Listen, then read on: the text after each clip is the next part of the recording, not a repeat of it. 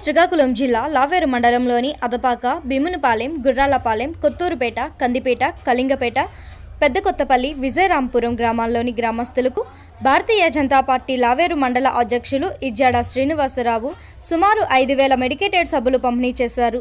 Lockdown ప్రకటన నుండి నేటి వరకు లావేరు మండలంలో వివిధ గ్రామాల ప్రజలకు 38,000 సబ్బులు పంపిణీ చేయనున్నట్లు ఆయన తెలిపారు. కరోనా చీకట్లను తరిమికొట్టడానికి దేశమంతా ఒక్కటై సంకల్ప బలాన్ని ప్రదర్శించాలనే ఉద్దేశంతో ప్రధానమంత్రి Narendra Modi పిలుపునిచ్చిన light of India కార్యక్రమంలో ప్రతి ఒక్కరూ పాల్గొని ఈ రోజు రాత్రి 9 గంటలకు 9 నిమిషాల పాటు విద్యుత్ దీపాలు బంద్ చేసి కొవ్వొత్తులు లేదా సెల్ లైట్లు వెలిగించి కరోనా మహమ్మారిని తరిమికొట్టాలని పిలుపునిచ్చారు. అలాగే కరోనా వైరస్ సోకకుండా తీసుకోవాల్సిన జాగ్రత్తలపై ప్రజలకు అవగాహన కల్పించారు.